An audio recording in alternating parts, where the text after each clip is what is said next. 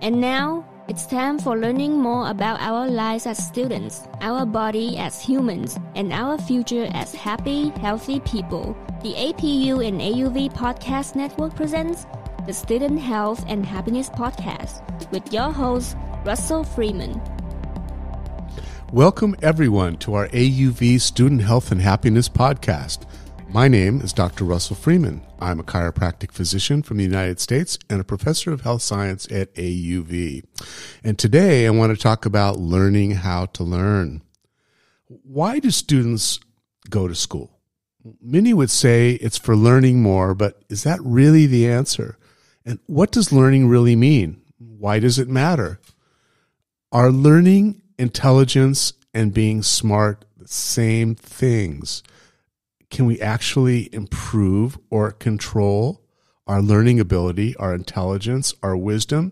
These are questions that I have often wondered about, and we're going to explore that today.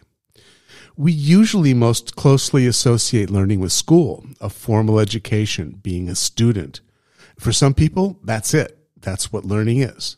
But does that mean no school, no learning? Does it mean that if you are in school, for sure you'll be learning something?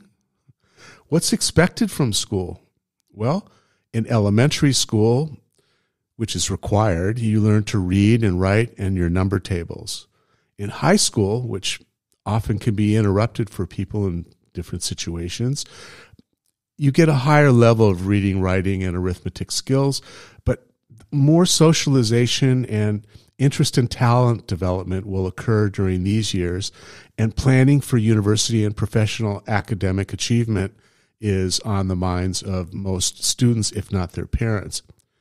In university, you will learn more about critical thinking skills and lifestyle and social opportunities and exploring new and different things and experiences like independent living and thinking, values development, and preparation for higher education levels. And the master's level, you seek higher levels of academic accomplishment and professional standing. As a PhD, you will be more involved in research, publication, and directorships.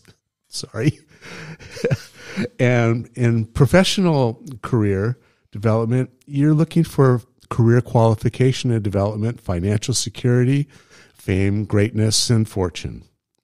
But is it true? Does school learning and success weave together like a rope that supports us through our life?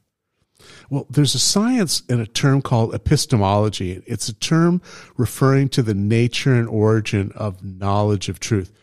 It's kind of as linguistics is to language, epistemology is to learning.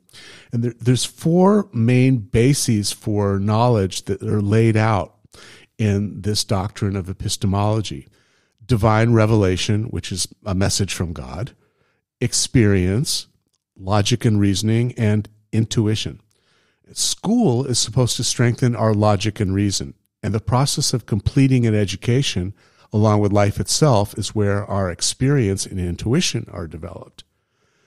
Do you sometimes feel like you're struggling to learn, recall, and apply the new knowledge that you are offered in school?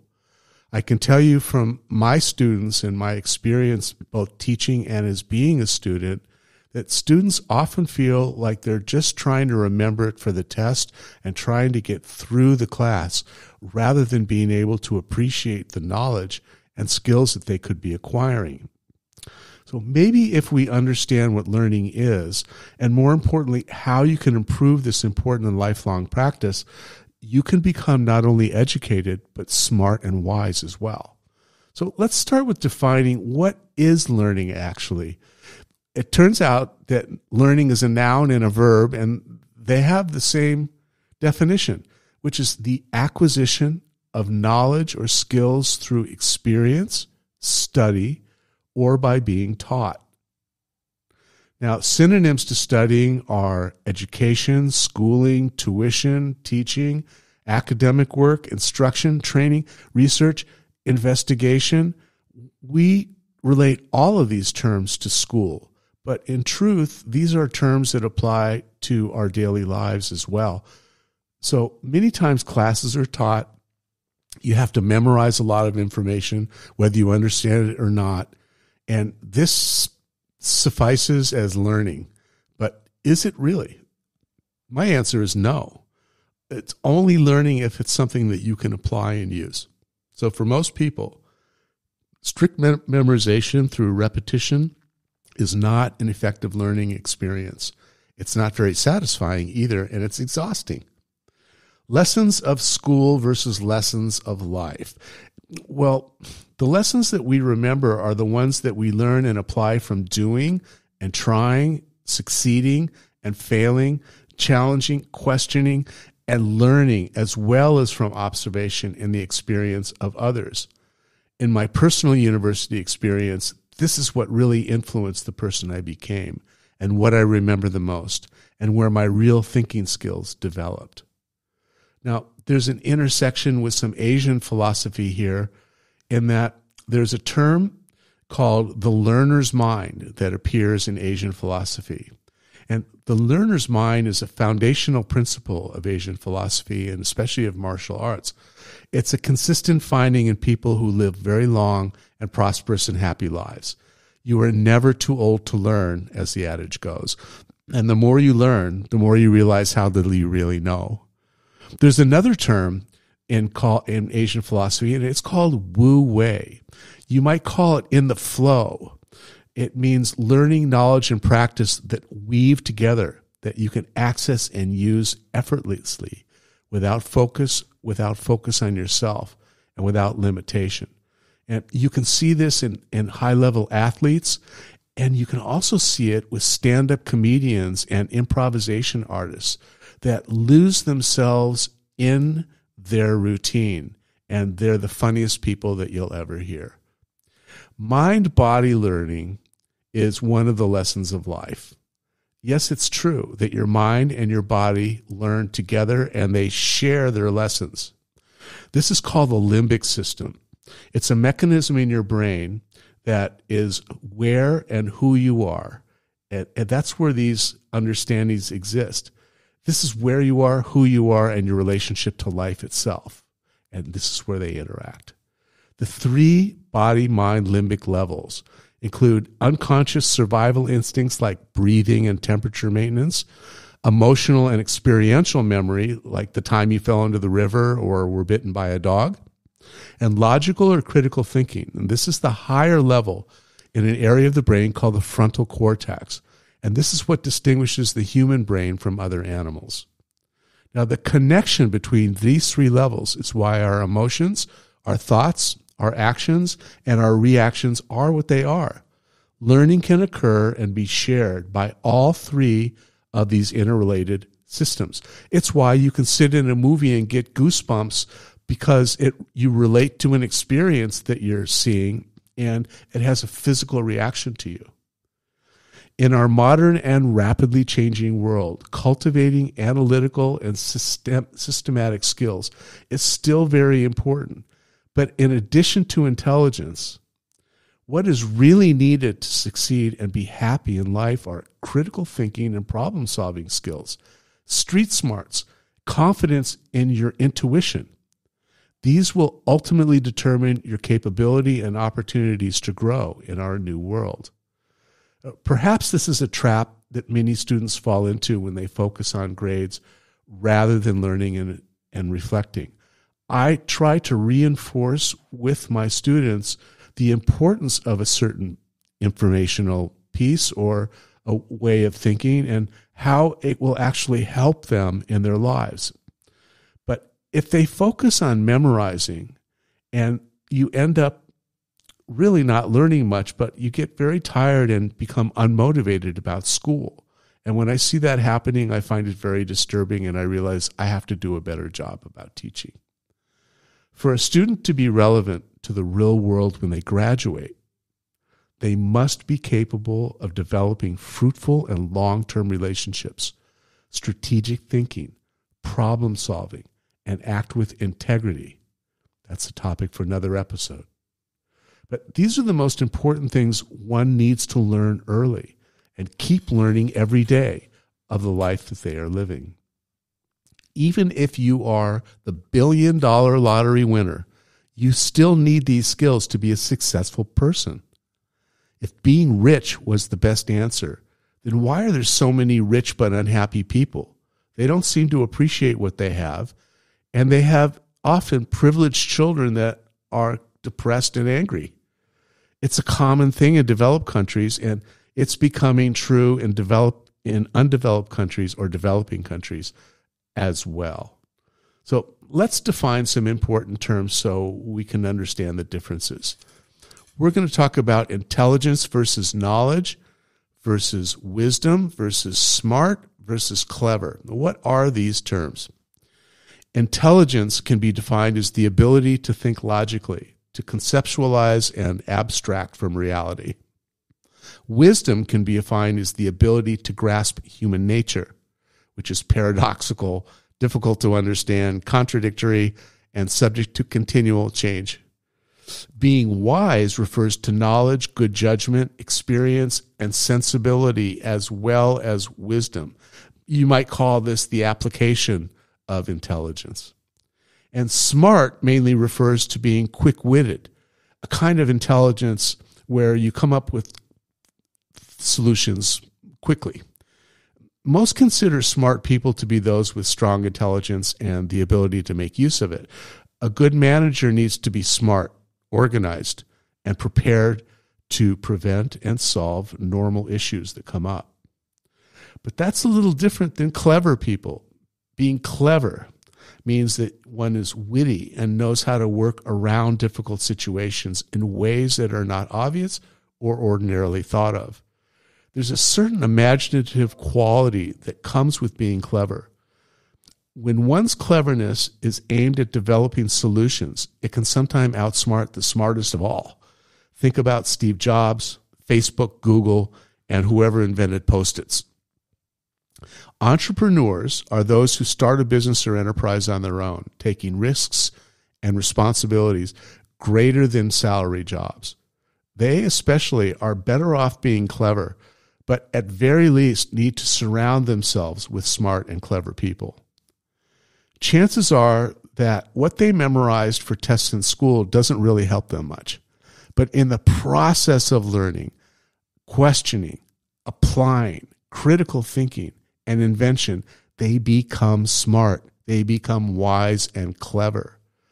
Perhaps that's the way intelligence should really be weighed. Now, how do you learn the best? Does how you learn affect what you learn? Can you learn tennis, cooking, accounting, and computer engineering the same ways? While you can access information and unlimited amounts and sources online, can the link between the monitor, the screen, the keyboard, and your brain make you a smart and wise person? The technologies, economy, and the world are changing at a really rapid pace. Can we even learn as fast as society and the world are changing? Maybe we're going to need AI for that in the future, but that's not going to bring out the best in us as people. So what about studying? Is learning a destination or is it a journey? Is it a goal or a process? Is learning a stage in life or is it a lifetime activity? Study is the intellectual process usually associated with learning, especially in school. If study is going to be the principal learning mode, what are the most effective ways to study? And how do you know your best way of learning?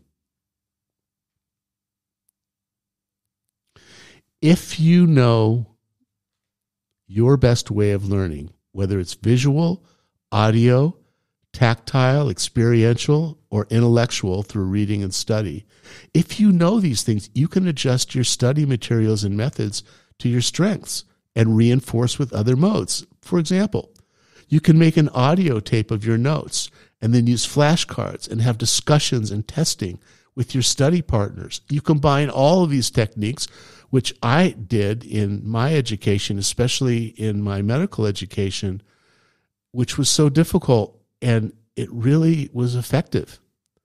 I found that using a combination of techniques like taking notes, reading them aloud, making audio tapes of key points, and listening while I was resting or driving, and most importantly, short study bursts, not long drawn-out periods. Short study bursts followed by exercise or meditation or music to clear my brain and get it ready to learn some more. Also, studying and discussion with study partners was great. And that was before there was much easier internet tools for collaborating. I think that the internet can help collaboration, but it's not a replacement for sitting with people and your colleagues and going over information and testing each other. I really think that that's the best for my students. Do these things apply to everyone everywhere? Is Vietnam different from Australia or South Korea? Yes, they do apply everywhere, and they apply to everyone. So here's some tricks and tips for learning and memory. Now, there's many theories, and there's lots of tools and techniques and schools of thought that have been used and promoted, like speed reading or cramming, memorization, flashcards, and lots more. But what are the best practices for what I call high-impact studying? In other words, learning and remembering and being able to use the most information in the shortest period of time. Are long hours in front of a computer and books effective? Well, no, they're not. And research proves this. It's shown that there's a huge range of study time effectiveness, and that the longer study times don't necessarily improve learning scores. So here are some of the best practices that are absolutely critical to study and learning efficiently. Here we go. 5 ways to maximize your study results. Number 1, you may be surprised, but it's exercise. Exercise improves brain function and performance, serotonin and dopamine and norepinephrine release, which are very helpful for learning and being in the mood to learn. Exercise interrupts the cramming of information, which is very ineffective. You do before, you do at breaks, you do after. Even a few short bursts of exercise can recharge your learning machine. Number 2, repeat, reflect, test, and discuss. The transformation of short-term memory into long-term knowledge occurs through repeated exposure and retelling of the information. So if you learn something, reflect on it, discuss it and use it, and turn it into long-term knowledge. I think that this is why my technique of making flashcards, making audio tapes, and writing notes physically, those were 3 different ways of learning the same information, and I think that they all complemented each other. The third is vary your study techniques. Identify and use your best modes, whether they're visual, audio, verbal, or whatever. Test yourself. Test your study partners frequently to really own the answers. Short, intense study bursts can be very effective. Study intensively for an hour, do some exercise, meditate, etc., and then go back to it a little while later. And number 4 is about sleep. You need to get as much sleep as you can, 8 hours if possible. Get a good night's sleep, and also take a power nap or meditate in the daytime to give you morning and afternoon alpha brain wave bursts. The brain waves and connections that grow with knowledge and experience are processed and stored during sleep and rest cycles. It can take the brain 4 days to return to normal from a sleepless night. So if you're cramming for your tests the last week of the term, and every night you're staying up late and losing sleep, each night you study, you are going to be learning less and spending more time doing it. Keep in mind that as you organize your study time and finals during the week, that your best learning occurs early in the hour and starts to drop off very quickly with long sessions. Better to line up a bunch of short burst sessions if you really want to have the most effective learning and also be able to catch up on your sleep. The last thing is to be comfortable when you study so that your body produces dopamine. That's the body's memory drug. Sitting on the bed with your back slumped and your head dropped down will lower your results and hurt your body. That is not what being comfortable by working is. Have a proper workstation. Make sure that you're not having pain from sitting too long or holding a bad body position. Take breaks frequently and exercise. Well, let's conclude this by talking about how wisdom-based learning, which is your experiences in life, and knowledge-based learning, which is your studies, are what are required for you to be a truly well-rounded graduate when you leave school. What is that? Well, a well-rounded graduate is an independent thinker, a seeker of knowledge, a problem solver, and able to turn a dream into a goal and a goal into a successful enterprise or result. Now, some of the responsibility to achieve the best results in learning and in life is carried by the curriculum and the teaching skills. However, some and maybe even most is the student's responsibility to achieve the best results in learning and in life. The most important tests that you as a student will have are not in class. They're when you push yourself beyond your comfort zone. Test your real limits. Try new things and new ways. Think and problem solve in new and better ways. Be open to change and seek examples of how to do, be, and think better. If you're smart, you'll be a lifelong learner. And if you do these things and become a lifelong learner, you will become wise and be an example and mentor to others. And you will truly be a success in school and a success in life. That's our show for today. Thanks so much for dropping by. Have a great week.